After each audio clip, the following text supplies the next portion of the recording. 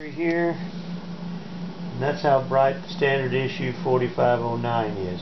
Notice its directional beam, kind of flat directional beam, and that's the light up against it, and that's about a 20 foot, 18 feet away from the light source.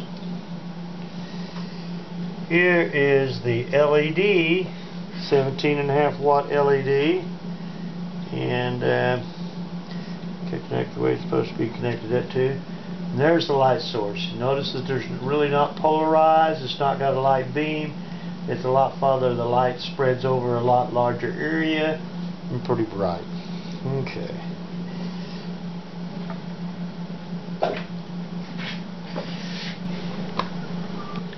Okay, this will be both light sources side by side. Make that connection there. That won't work.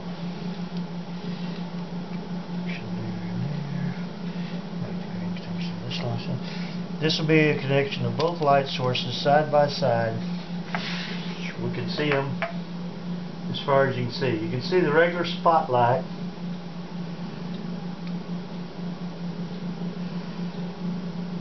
Is a lot brighter than this one here. Do they need to be brighter for the taxiway? Probably not.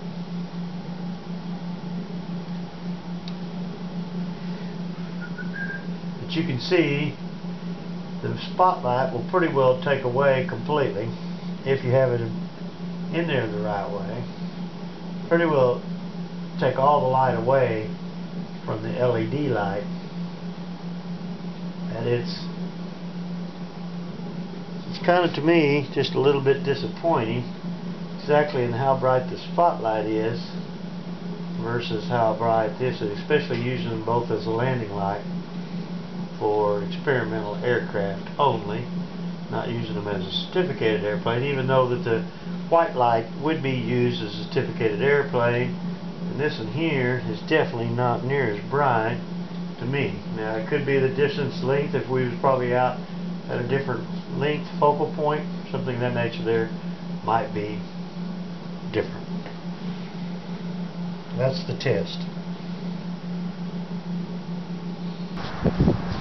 I would say that as a last test, if you actually take a look at what the circle of light is, it gives a complete circle of light all the way out, as you can see it out of my white building. But if you take a look at the circle of light, it's a pretty wide circle of light and a pretty defined circle of light.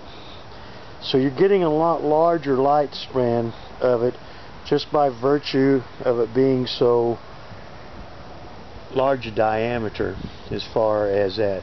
Now, it does seem like it lights up plenty bright, and when it's outside, so I think it would work as a landing light.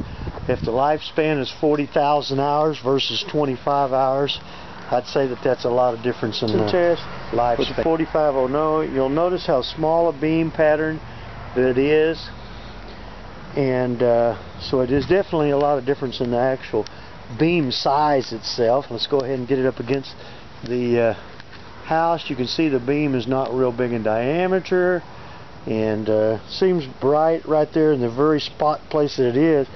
But if it was pointed down, it'd be just a very small place, no light around it other than it. And also, if you look back at the building, see the building's pretty well lit up, but there's nothing above the building and behind the building. So it's a very, very narrow focal length of beam